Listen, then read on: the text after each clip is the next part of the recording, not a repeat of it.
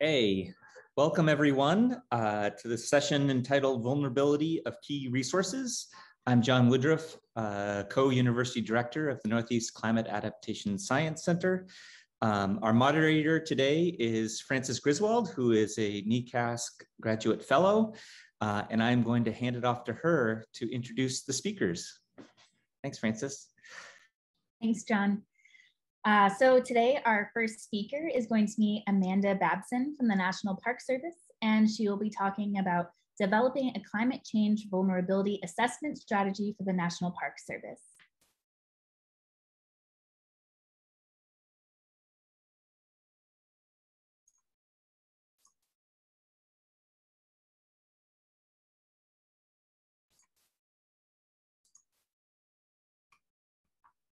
Okay, hi everyone. Thanks so much for having me. Can you see that in presentation mode? Great, thank you. So excited to be able to share with you all today the work of my Park Service colleagues on developing a climate change vulnerability assessment strategy. The Park Service is well positioned to be strategic about expanding our vulnerability assessments and their use. We're developing a vulnerability assessment strategy, but it isn't ready yet for sharing. Today, I'll share with you what we've learned that may help other agencies that are also in the process of developing your own strategies. Vulnerability assessments are an important step in the climate change planning process. This figure here is from our guidance document that came out earlier this year on planning for a change in climate, which is based on a combination of the climate smart conservation and some of our scenario planning work, and is intended for Park Service wide, not just for natural resources. And the Park Service has been developing a variety of vulnerability assessment methods based on a wide variety of things. So what parks maybe have developed about focusing on particular resources, or as opportunities arise where a partner may be doing an assessment that a park may fall within that, and we can take advantage of that opportunity. I think of it as a let 1,000 flowers bloom. And we recognize the need to be a little bit more strategic and learn from what we've done so far. We actually in the Northeast started a little bit further back with our coastal work. We had partners at the University of Rhode Island look across the coastal vulnerability assessments, and they developed a guidance doc on designing and scoping coastal vulnerability assessments that was published in 2017.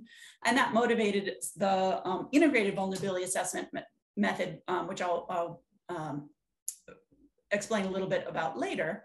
But today I'll be sharing where we're at a national level with the Park Service, where we've evaluated the vulnerability assessments in order to develop some best practices and develop this strategy towards trying to cover the vulnerability assessments for as many parks as possible and as many resources as possible. So two efforts I'll share with you today are what we refer to as the assessment of vulnerability assessments and NP-Vuln, with the idea that we want to prioritize our needs for vulnerability assessments and best allocate resources. So the purpose of a vulnerability assessment is you want to identify for us what park resources and values are at risk, why and where, and how those risks change over time. There's not a one size fits all, it really varies. And as we go forward, we're not going to settle on one best thing. It's going to be a variety of approaches in order to design them so they can match the planning and decision-making needs of parks. And it's not a one and done activity. We may do one that's at a high level, and then that may inform us that for a particular resource, we need further vulnerability information or more quantitative vulnerability assessment for a particular decision. So there's a real range between qualitative to quantitative efforts, and there's pluses and minuses for all of them. And we have learned we're improving our methods for all of them to best make them useful to parks. We're settling on some common language. And so how the definitions of vulnerability that we're using are shown here, and the basic framework in this figure, which comes from the Scanning the Conservation Horizon guidance document, but also has been this combination of vulnerability as a combination of exposure, sensitivity, and adaptive capacity also has been included in the Intergovernmental Panel on Climate Change. The one thing that we have been working on is this definition of adaptive capacity, which is inclusive of both that intrinsic ability, such as a salt marsh to migrate landward, but also some of those management adaptive capacity. And the guidance that's been developed by our facilities and cultural resource vulnerability assessment efforts is that we shouldn't include adaptive capacity. So those non-living cultural resources and those facilities that don't have the intrinsic adaptive capacity, we want to still assess adaptive capacity in those more organizational, social, and economic senses, but communicate that separately. Not say, oh, well, something is less vulnerable because we may, potentially have the organizational or economic potential to adapt. One of the protocols that has developed that guidance for facilities is one on coastal facilities vulnerability assessments. Our partners at Western Carolina University developed this for us, where we were looking in facilities for a consistent protocol that could be used comparable across parks, and that they've done already for 20 parks. They're trying to complete the Southeast region currently, and the remaining Northeast parks that haven't already been done will be moving forward this fiscal year. And the protocol assesses, scores, and maps all of the buildings and roads that are in our facilities management software system, and it does both exposure and sensitivity for them through a combination of these nationally available data sets and also qualitative information based on expert judgment on the sensitivity, some of the sensitivity indicators. For cultural and natural resources, we have a range of efforts that's been done out there, a lot more for natural resources than for cultural resources, but have been done focused on some cultural resource types, such as cultural landscapes. Current work is ongoing on archaeological sites, or for programs such as in the Desert Southwest, we have the Vanishing Treasures program. So at a regional scale, trying to focus on cultural resource vulnerability assessments. But we also recognize the need to park-wide look across different resource types and have an integrated vulnerability assessment. And so partners at the University of Rhode Island developed that method for us. And the real value in that was being able to have those conversations about a location that has different types of resources, and the decisions we may make to protect a historic structure has implications for our options for some of our natural resources, for instance. So that has been a valuable process. Stepping back to, I mentioned the assessment of vulnerability assessments, the idea was to take that at national scale and provide an inventory of what had been published, and also evaluate across those to try and work towards some best practices and recommendations so that we could be more strategic going forward. And the way we did that is we had partners at 3 different universities take different chapters for natural resources, for cultural resources, and infrastructure, and assess each of those, what had been done. And this map here shows the green trees are all the natural resource ones. So you can see there are a lot more natural resource vulnerability assessments. The yellow circles are cultural resource ones, and there are fewer of those. And the brown squares are for infrastructure. And you can see, as I mentioned, those are mostly those coastal ones. And these were ones that were published through 2018, where our partners had developed this. This report is still not published. Apologies to our partners who did their work, but we're in the stage of, for that synthesis, we recognized that we needed to, it couldn't just be partners, it needed the Park Service capacity to make some of these decisions about what our recommendations are going forward for best practices. And that's where we're moving forward now towards this strategy. In evaluating those assessments, some of the methodological challenges were things like inconsistent use of terms or protocols, and that can be confusing. People have different ideas of what it means to have a vulnerability assessment, or even what vulnerability is. Some of the organizational challenges where we really need, park staff to fully engage either in the design so that it's useful, or the execution, and that's not always possible. Some of these had been done and parks weren't aware of it, so making sure that we're communicating and have them accessible. And then this challenge for this particular effort is that we can get collaborators to do some evaluations for us, but we do need that internal capacity to come up with our best practices as the Park Service. Some of the recommendations that came out of the effort are that we want to make sure that the vulnerability assessments are designed to match park needs and that they're reported so the communication will be used for management decisions. To evaluate all components of vulnerability, so not just exposure. A lot of what's been done has only focused on exposure. To standardize the terminology, to address uncertainty, to embrace partnerships. So this is so important that we engage other expertise, including the CASCs, and identify where we can focus on, because we can't cover everything. What are the vulnerabilities that most threaten our management goals? And towards that, I want to share with you about this other effort, NP Vuln. This was done by partners at the University of Washington, the same one who did the natural resource chapter for the assessment of vulnerability assessments. And the idea was to develop some high-level screening where we could identify geographies and issues that were highest priorities for future vulnerability assessments. And one of the ways they did that was coming up with indicators that were, the goal was nationally available, but a lot of it was continental US, to identify parks that are priority for more detailed vulnerability assessment. And part of that were these indicators. The figure on the right shows that we had those exposure indicators in red. We had 27, which is a lot more than what's available for sensitivity, and a lot more than that than what's available for adaptive capacity. Of the indicators, there were some that were identified as this high impact. And so high impact is because there's the potential driver of system transformation. So sea level rise, fire, drought, and forest insect, pest, and disease were all included. Freshwater floods, we recognize is one, but we don't have those indicators currently available. And then they found that most parks are highly vulnerable to climate change. 57% of parks to these high impact factors. If you include all the other indicators, 71% of parks.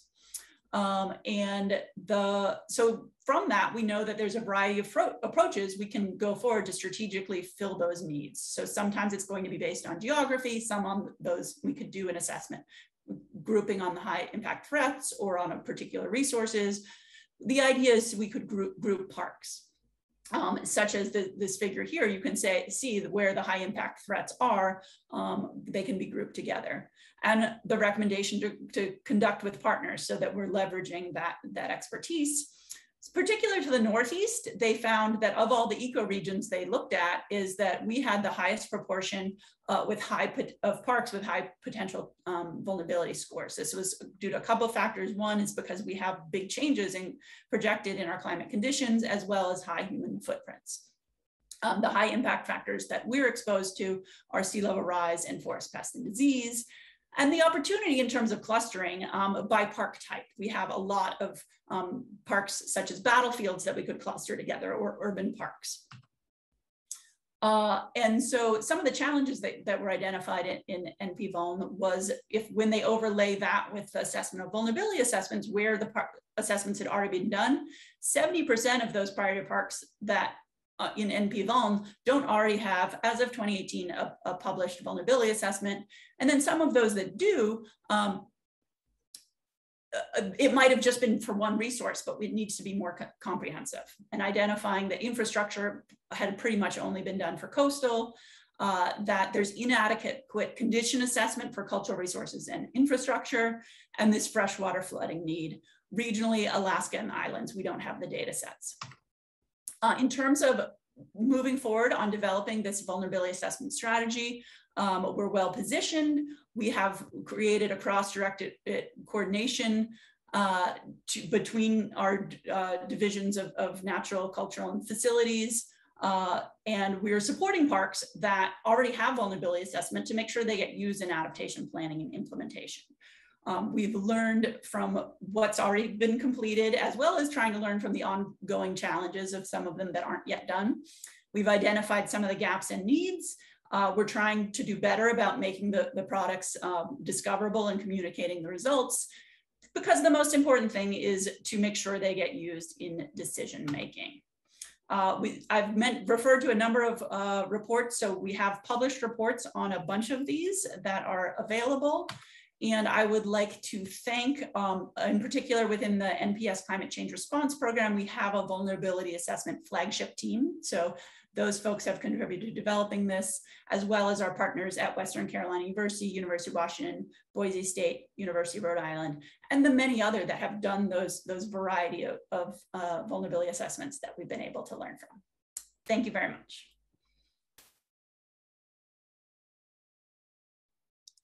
Thank you so much, Amanda. That was a great talk. If anyone has any questions, please feel free to put them in the Q&A portion. And if there's any questions from anyone else on the call, this would be a great time to put them in and ask them.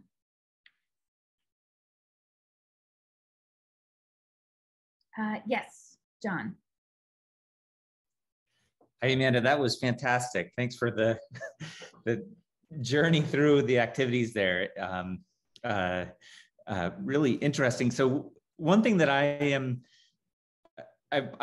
we've been grappling with a lot in the adaptation plans that I've been involved in is something that you mentioned, and that is common to all adaptation plans, is that it takes sometimes years to get these things out. And by the time they're out, the science has changed a bit. And so this is common to all adaptation plans, but I'm just wondering if you've had any thought, if you could provide any thoughts on how to address that. Yeah, that's a great point, right? Theoretically, we say this is an iterative process, but we don't have we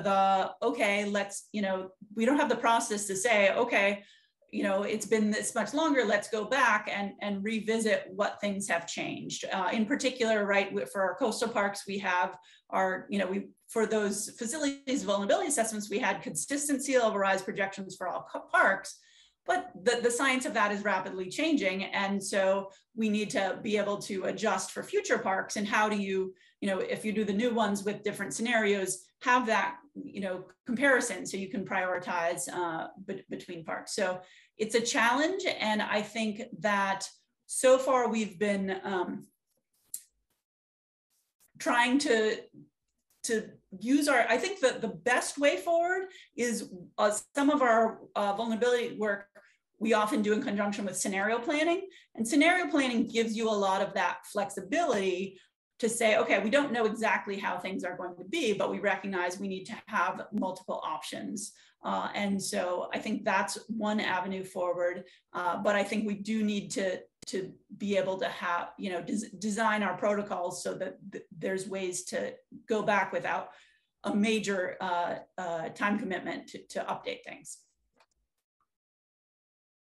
Awesome, thank you. We have a few questions that came, oh, sorry, John.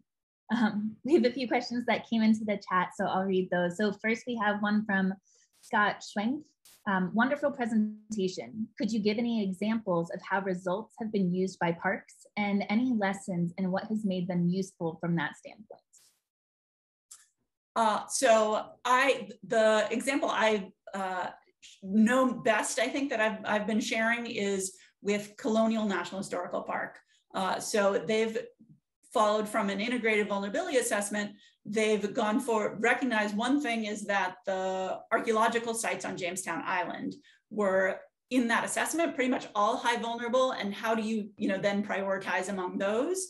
And so they've been pursuing that and being able to, for the work on archaeological site vulnerability assessments, developing things, how do we have things more specific to archaeological sites so we can differentiate within vulnerability assessments. And then also for facilities, they went through one of these processes. So for where we finished the facilities vulnerability assessments, we've been piloting, okay, what's the process to take this, and in our particular facilities planning processes, how do we identify different adaptation strategies? So that they did a workshop and have come up with a couple of planning efforts that have identified where they can use this information. And then now we have, with the Great America's Outdoors Act, we have some massive investments in our infrastructure, and so taking some of that vulnerability information in to those designs as well. Thank you. So we have just about 1 minute left and we have a few questions. So Amanda and future speakers, if we don't have time to get to them all, please feel free to respond to them by typing in your answer. So our next question is from Stephen, and he says, how do farms and farming systems and food security fit in with regional landscape level vulnerability assessments, or is all the work being discussed here focused within protected areas? Well, so in the Park Service, it's been interesting because we have a number of parks that within their historic telling their those stories that agriculture is part of how they, this active agriculture is part of park management. And we haven't done a lot of those park specific, that might be a cluster or a resource that needs to be done in the future. But so far we've relied on where there have been regional efforts to pull that information that can, inform some of the, so I think I'm thinking of right now, we had a focus condition assessment for Martin Van Buren National Historical Park, and they have active agriculture there. And so thinking about how taking some of those available other flooding assessments to recognize how that's going to affect the timing of their agriculture, and the partners who do the agriculture there about what they can plant and how they adapt, where they still have that. For us, they have the mission to try and maintain both the, some of the historical types of crops that are planted, but what might need to shift to still be effective in the future. And also orchards are another, example where we really are seeing that we're going to have to change some of that. Historical conditions have changed. Thanks. Thank you so much, Amanda. And so, yes, there are a few questions left in the chat. If you wouldn't mind answering them via typing, that would be wonderful. But we'll be moving on to our next talk.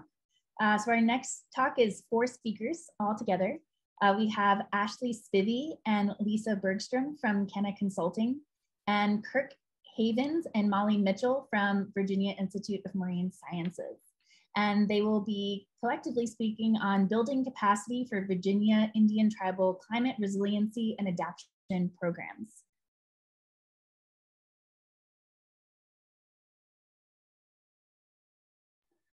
Thank you, Frances. Okay. All right, can everybody see that presentation? Okay, good. Good afternoon, everybody. My name is Ashley Spivey. I just want to first thank Addie Rose for inviting us to be here today to share some of the challenges that the Virginia Indian tribal community is facing when it comes to climate change vulnerabilities, adaptation, and resiliency efforts. Next slide, Lisa. So just to give you guys an introduction to the Virginia Indian community, there are 7 federally recognized tribes in the state, and they include the Pamunkey, the Upper Mattaponi, the Rappahannock, Monacan, Chickahominy Eastern Division, and the Nansemond. In addition to them, we also have 4 state recognized tribes that include the Nottoway, the Cherahunka-Nottoway, the Patawomic, and the Mattaponi. And you can see in the presentation here in this map that I've got, the majority of our tribal communities are located in the coastal Tidewater region of Virginia. And historically and ancestrally, this is where our communities have been located. And so we have a very long relationship and infrastructure on Virginia's waterways and with Virginia's coastal resources. And that includes, everything from fisheries to oystering and, garnering medicine and foods from our wetlands. And so as you can imagine, these riverine and coastal resources are very integral to the communities, the cultures, and the economies of the Virginia Indian communities. Currently, we have 2 reservation communities that are still extant in Virginia. That includes one of my communities, the Pamunkey Indian tribe. And both of those reservations are actually the 2 of the oldest continually occupied reservations in the United States, established through treaties with England. And they are both located on 2 major river systems in the state of Virginia.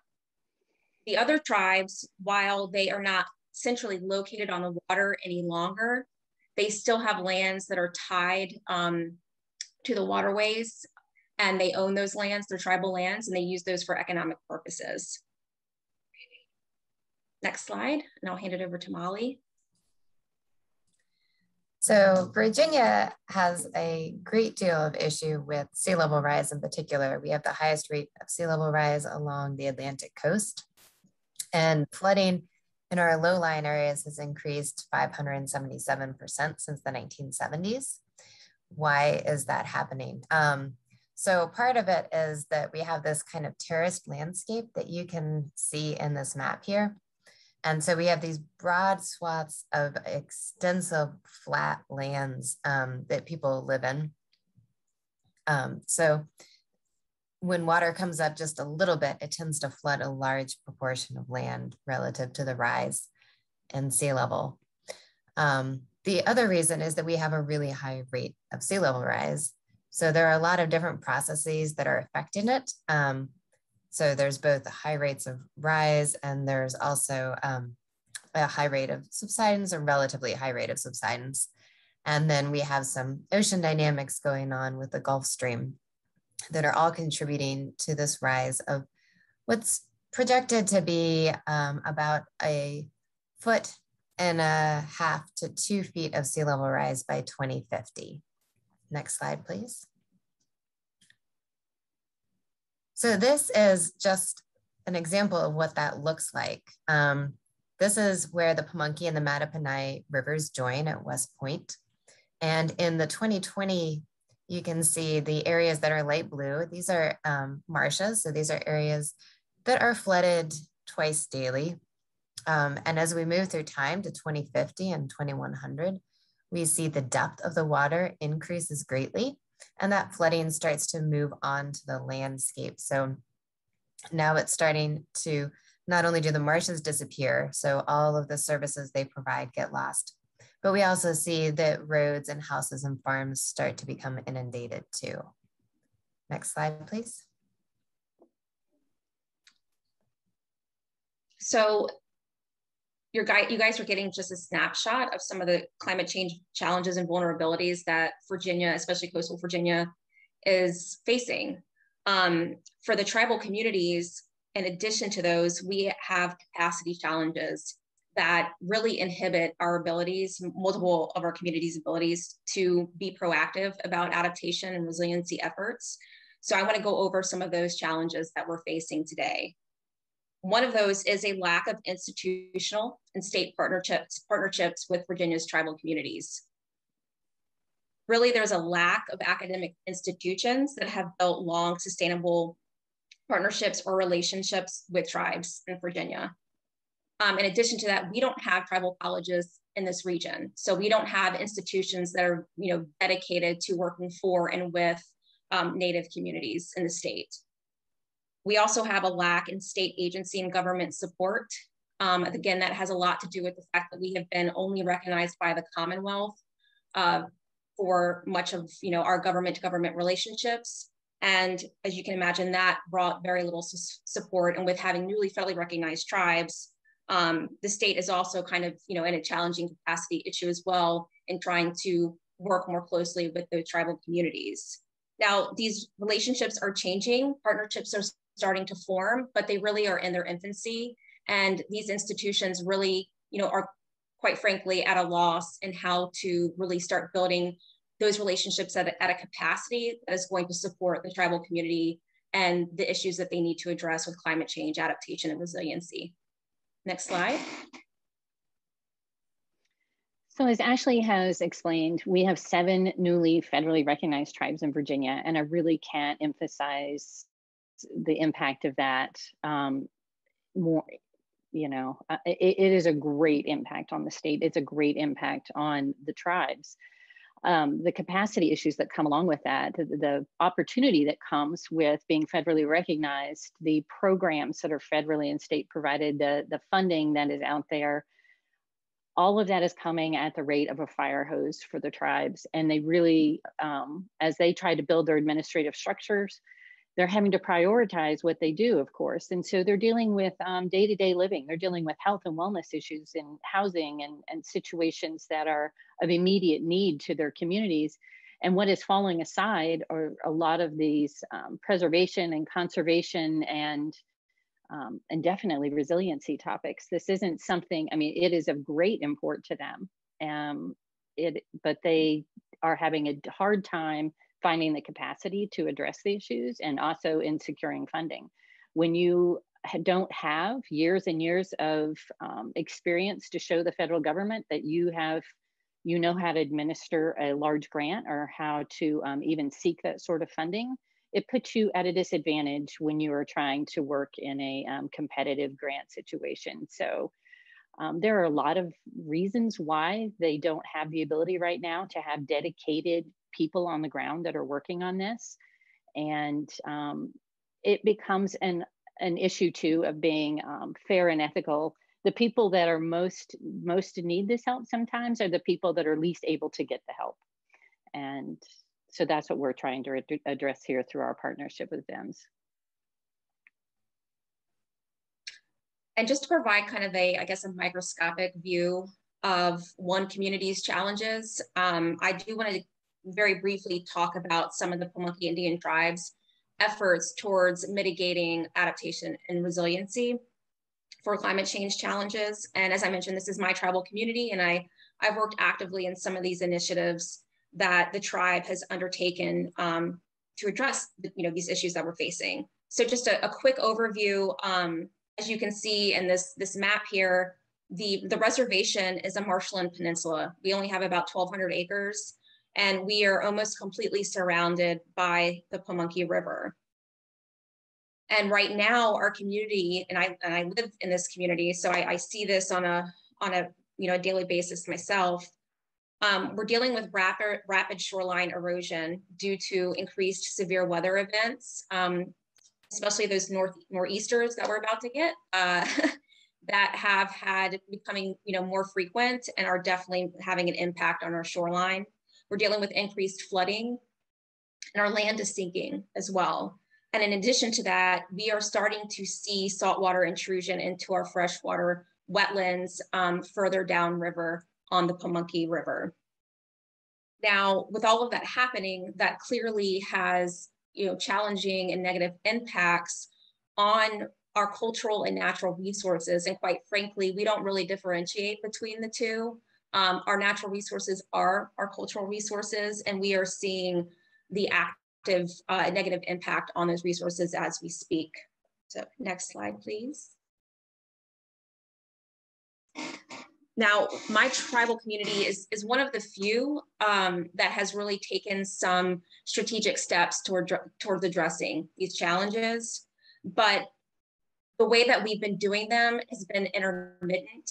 And again, that's due to the lack of administrative and funding capacity that we have to implement the work that needs to be done. But we have done a shoreline archaeological survey of the reservation to document the archaeological sites along the shoreline before they disappear. And that assessment did reveal that we have lost several sites to shoreline erosion already. We've also partnered with VIMS to develop a shoreline management plan for the reservation. And we have had the capacity to implement phase 1 of that plan for a living shoreline restoration of 2 particular vulnerable places on the shoreline. That phase 1 was completed over 2 years ago, and we unfortunately, again, have not had the capacity, particularly the funding capacity to take on implementing the rest of that management plan. And one of the conversations that we are having is resiliency even an option for our community on this piece of land anymore? And as you can imagine, for a community who has been here for thousands of years, that's heartbreaking to even consider having to move your community. But we might not have a choice. And so we are also seriously considering that as an option for the safety of our community. Next slide.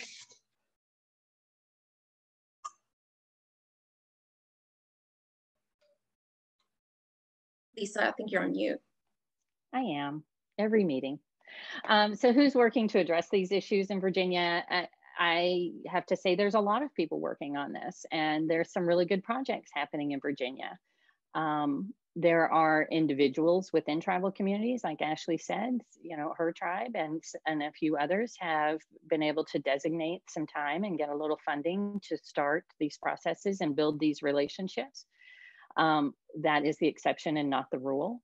There are preservation and cultural heritage institutions that are working on the cultural natural resource protections and monitoring of climate change in Virginia. As Molly said, Virginia is highly vulnerable. It's happening quickly here. We are seeing, I can't believe the amount of change and the flooding issues that we're seeing just due to our tidal movement and that have happened in the last 5-10 years.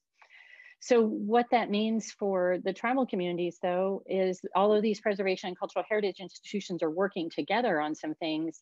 They haven't traditionally brought the tribes into these conversations.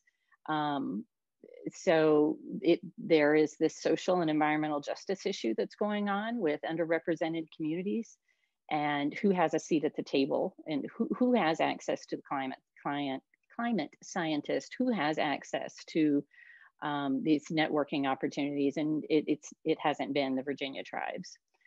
So what we are trying to foster with a model of working with them is to develop that trust building and that awareness, and to do something as a collaborative effort that includes all voices and give everyone a seat at the table.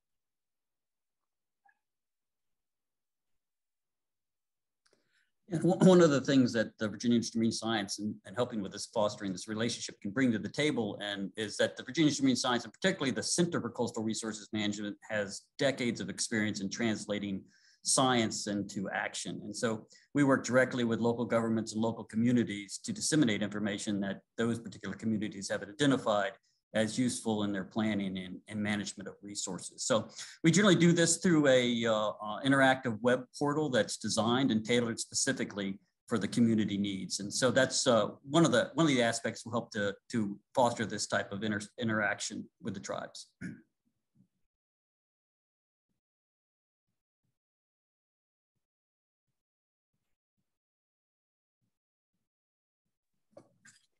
So when we're talking about tribal capacity and building this with VENS, with the Marissa project that we're going to work on, one of the things that we keep foremost in mind is tribal sovereignty. These are sovereign nations, and they have a lot to share, but they also have a lot of reason not to trust the institutions that are approaching them right now.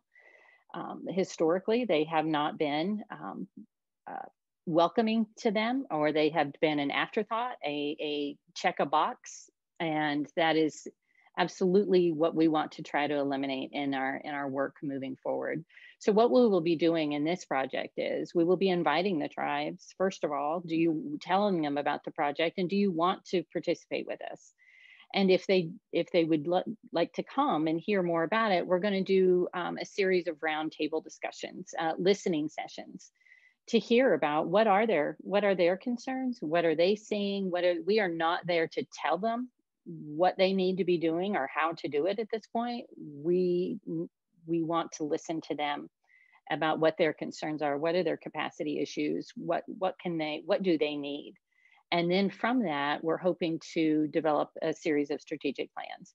First strategic plan we're going to be doing, honestly, working with VEMS, is so that they can make this a tribal engagement process that is durable and sustainable for them, for all kinds of things that move forward into the future. We will also be developing tribal strategic plans for climate resiliency with each individual tribe. That's a very collaborative process. Kenah has done that sort of work with the tribes and with cultural resources, and we find it's a really good model, and it leaves them with a plan. It also develops resources and networking opportunities for the tribes in a way that they don't have right now. I also want to say a really important part of this project is that the tribal partners that do participate are paid for their time. That is part of the capacity building efforts. There's also going to be training involved with how do what does all this mean? What does the climate science mean? how can you approach networking with these different organizations? What is going to work for you? Making those connections that they don't currently have, and also helping those institutions that really do want to work with the tribes. But as I think someone had mentioned earlier, that pathway has not been open, and a lot of times they don't know how to get that started. So that's part of the model we're developing. And we hope that this will be a model for tribes across the entire Chesapeake Bay watershed. So for this particular project, we do have some funding from NOAA. It is not enough to complete the multi-year project that this is going to be. So we are going to be looking for more funding support and resources, and for those networking opportunities with other organizations. Thank you so much. We are over time. So maybe if you want to give your closing thoughts while people can put some questions into the chat, that would be perfect. So closing thoughts. Just again, a thank you to NE CASC for inviting us to be here today to have these conversations, providing the platform. You know, the main closing thought that I want to lead with is that I think that, you know, I didn't even know about you guys until this summer, right? And the networking and opportunities and the resources that you guys could provide to the Virginia Indian tribal community, which is in the southernmost portion of the Northeast, right? Region that we're talking about here. So I just want to, you know, bring home that I hope that we can continue to work together, because I really feel like you guys can help take the lead and set the foundation for addressing a lot of these issues that we've addressed here in our presentation moving forward. So again, thank you. And we look forward to any questions and to future conversations. And I'll just add, if I can, while people are putting in questions, that, you know, there is no real conduit for establishing, you know, provide capacity building funds for the tribes in Virginia. And there is a real need and also an exciting opportunity to establish a long-term mechanism to help the Virginia tribes build this capacity that they're going to need if they're going to address resiliency in their communities. So it's a real opportunity. Challenge, but an opportunity. Thank you all so much. This was really inspiring to hear all this work that's been going on and all the collaboration that's involved with it. It's definitely given me a lot to think about as I'm looking to go forward in my career and how to collaborate in a helpful way that really benefits local communities. So thank you. We are a little crunched on time. And so feel free to everyone on the call to put your questions into the Q&A. And if you all wouldn't mind answering via the chat or typing, that would be wonderful. But to keep us on schedule, we will be moving on to our next talk. Our next talk is by Kenah Consulting from Kenah Consulting, and they will be discussing vulnerability of regional species of greatest conservation need from state wildlife action plans. So thank you. Hi, everyone. Can you hear me okay and see the slide? Okay, great. Thank you for the opportunity to share with you our work with Northeast regional species of greatest conservation need and state wildlife action plans. We've been so fortunate over the years to work with some incredible biologists and managers in the 14 Northeast states. So this project has been in collaboration with the Northeast Association of Fish and Wildlife Agencies, Northeast Fish and Wildlife Diversity Technical Committee, and their SWAP coordinators. Tracy and I have also recently been really fortunate to work with Michelle Staudinger and her colleagues at NE CASC on this project that allows us to take a deeper dive and a closer look at assessing climate change threats and actions to these regional species of greatest conservation needs. And a lot of our data comes from the Northeast State Wildlife Action Plans. So we have been assisting NE CASC in identifying the climate change science needs of the 14 state fish and wildlife agencies in the Northeast.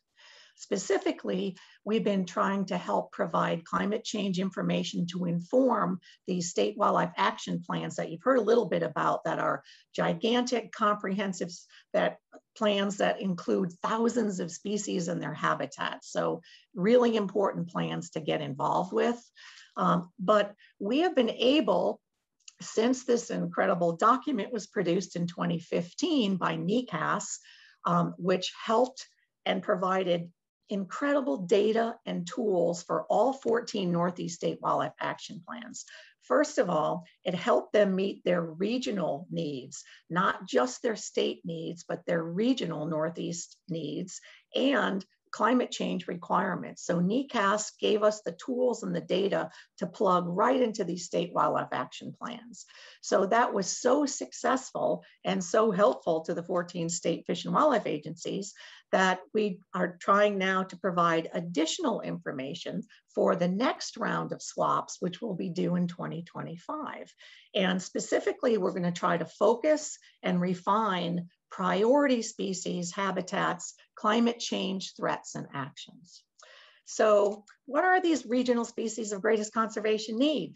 Well, just as state fish and wildlife agencies identify species of greatest conservation need for their state since 2005, the 14 Northeast state fish and wildlife agencies have worked together to prioritize this at the regional scale, actually since 1999. And the good thing is there's incentive because there's funding for it as well through a very special regional conservation needs program grant, which is incredible. So regional species of greatest conservation need are those species of high conservation concern that primarily occur in the Northeast region. In other words, all the 14 Northeast states share stewardship responsibility for them. And a very wonderful goal is to use this non-regulatory list to provide focus, resources, and collaboration to conserve these species of mutual conservation concern and their habitats for current and future generations in the Northeast. Well, you'll see why we wanted to do regional species of greatest conservation need, because the 14 Northeast State Wildlife Action Plans listed almost 3,000 species of greatest conservation need. That's a lot to focus on. So the 14 states work together to prioritize down to or identify 358 regional species of greatest conservation need, a much more realistic focus. So we, our consulting team, compiled and coordinated, developed the method, and worked with over 100 taxa experts across the region. And this list will be updated again in 2022 so that it'll be ready for all states to use in their 2025 action plans. So this is the current list. Kathy mentioned earlier that there's 358 species. Most of them are indeed invertebrates, but these are the taxa that are presently contained in the RSGCN list. Each 5 years, we hope we can find more species, expertise, and more data so we can include more. And this is how they're distributed in the Northeast, with Virginia having, I'll say, the lion's share of the species of regional conservation concern. Well, we have a great method. It looks complicated, but it's very practical. It uses state, regional, national priority conservation status. And we update this list every 5 years. And basically, there's two real big criteria. Regional stewardship responsibility, which means the proportion of the species range that occurs in the Northeast compared to its entire range, and conservation concern status. In other words, how imperiled is this species? So we've been working really closely with NE CASC now to add more species for regional species of greatest conservation need. And we compile it all into this monstrous database that is fully accessible to all of you, to everyone, at these two websites. Right now, we have concern and occurrence data at all scales. We have gotten Habitat Association information. We've now identified limiting factors with all of these experts, and our work now moving forward is going to identify the threats and actions from the state wildlife action plans as confirmed by these hundreds of taxa experts across the region. So at this point, we are happy to share our preliminary results. We've only gotten through half of them because there's so much data, but we're really excited about it. So basically the process is we have identified limiting factors from literature searches, from the SWAP database, and then we get all these experts across the region to confirm them. Then the same thing with the SWAP threats. We identify them from the state wildlife action plans that have gone into the regional SWAP database. Then just as a matter of business so we can talk apples to apples, we use a common language and we convert these to standardized format for our Northeast lexicon into direct threat categories. And then for each of those threats, we can identify the most recurring threats that we then work with the regional taxa teams to identify as the ultimate regional threats. So we're taking it to the regional level. These are the taxa teams that we've been working with, again, well over 100 experts, and each team reviews and then confirms what they believe to be the draft regional threats, and we're gonna get to actions. We did this through a survey monkey, and what we asked them to do was not just identify the threats, but we also asked them to identify these characteristics of each threat. What's the severity? What's the immediacy? What's the reversibility? What's the spatial extent? And then we used, again, common standard language to match our lexicon and synthesis in the Northeast. But we also, working with NE CASC, asked them to identify any climate change amplifiers to any other threat. So this was a really important question to ask. Again, they confirmed them, and we are continuing to fill in all the data gaps and try to analyze all this information. But here we have some preliminary results. And first I want to compare this to the work we did in 2016, where we had thousands of threats for the almost 3,000 species of greatest conservation need. At that point, we hadn't identified them for the regional species of greatest conservation need. Let's look where climate change fell out. The biggest threat in the region was pollution, followed by development, followed by natural systems modifications, followed by invasive species. And then the fifth largest threat was climate change. That was back in 2016 for all 3,000 species of greatest conservation need. Well, look at what our preliminary results are showing now. As we focus down to 126 regional species of greatest conservation need, now these are mostly invertebrate species for which the data are available. Look at where climate change is now. It is the highest recurring threat cited in the region, followed by biological resource use, in other words, collecting, harvesting, bycatch, pollution again, invasive species again, and development. So really, we still kind of have our top 5. So let's look a little closer here at these climate change threats. Again, we're using standard classifications, so we're all speaking the same language, and it can be used and adapted to any plan at any level, as long as we use these terms. So we had almost 20% of all of the biggest, highest priority threats were assigned to climate change. Let's look specifically. Multiple taxa experts assigned them to multiple climate stressors, but one of the biggest one, most recurring one, was habitat loss and shifting, followed by altered precipitation and hydrology. So those are the biggies in the Northeast, then of course followed by temperature. So those are what the experts say are the most important climate change threats that are impacting regional species of greatest conservation need in the Northeast. So let's look even further at this. What did the experts tell us and the state wildlife action plans tell us about how climate change is affecting all the other threats that these species are subjected to? How are they amplifying these other existing threats? Well, 66% of all the threats are amplified by these climate change stressors. So it's overwhelming 2/3 of all the stresses. If it's not climate change, which was 20%, then the other 2/3 are being impacted by and amplified by climate change, which is huge. So climate change stressors are pretty big in the Northeast, to say the least, for regional species of greatest conservation need.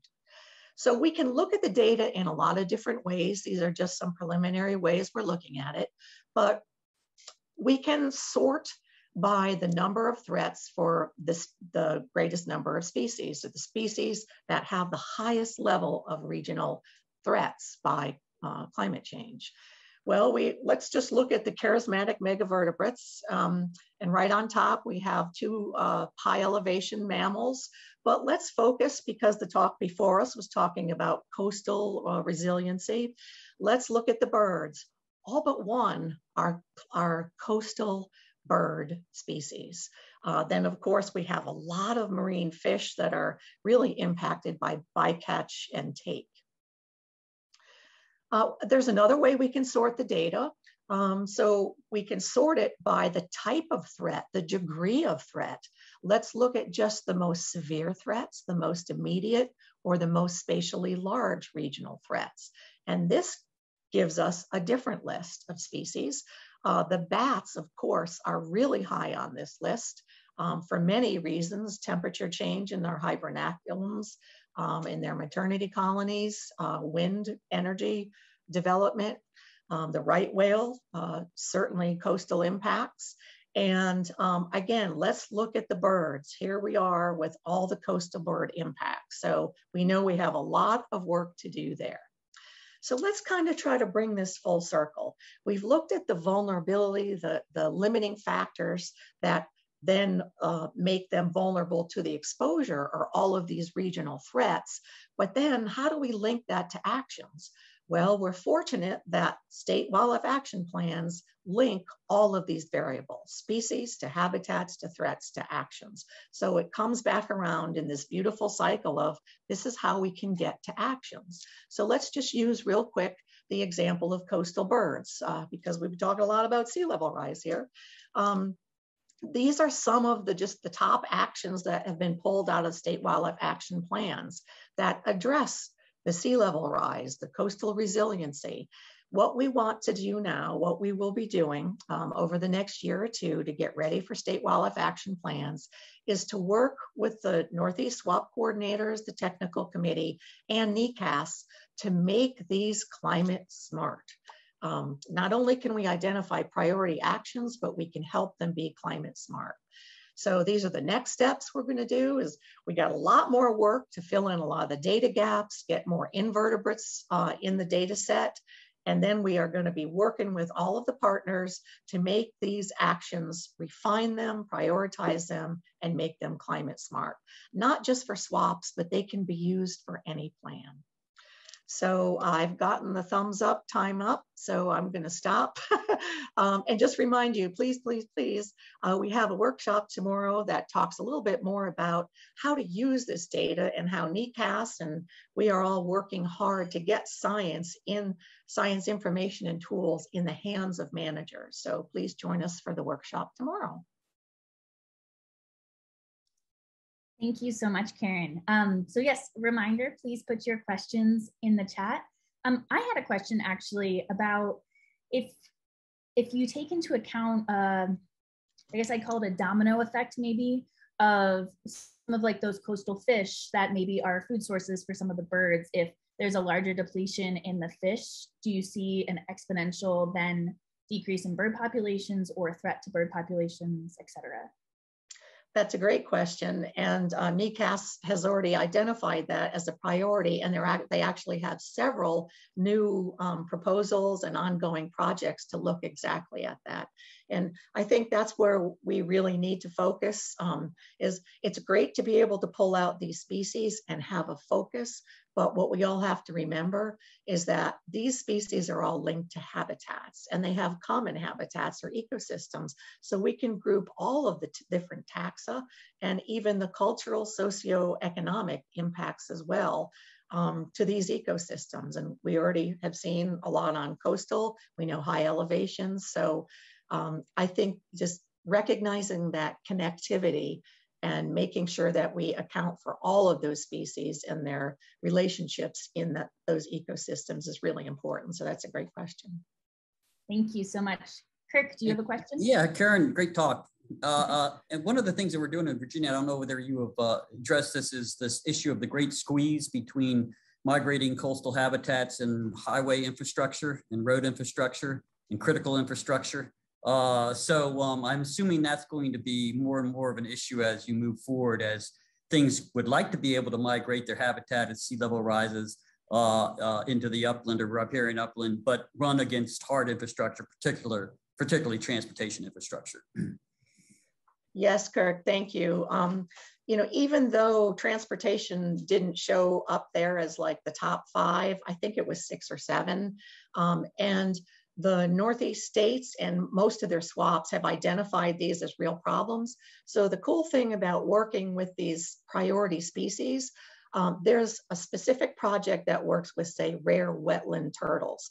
Well, we all know the issues of roadkill and turtles and reptiles in general. So this project, they're working with experts across the region, across the state boundaries, all the turtle and snake experts to identify specific areas for the road infrastructure. And they're identifying best management practices through this project and working with the local VDOTs. And I know Department of Vermont has been working a lot with that as well. So there's some great, that's a great question. And yes, talk about a pinch.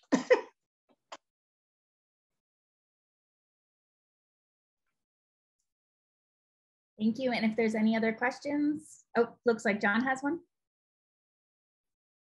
Yes, thanks, Karen. That was a great talk. So one of the things you showed is Virginia has the largest abundance of those species. And so, of course, the natural next question is that because of the climate there? And can you speak to the shifts in climate and how that's associated with projections moving forward?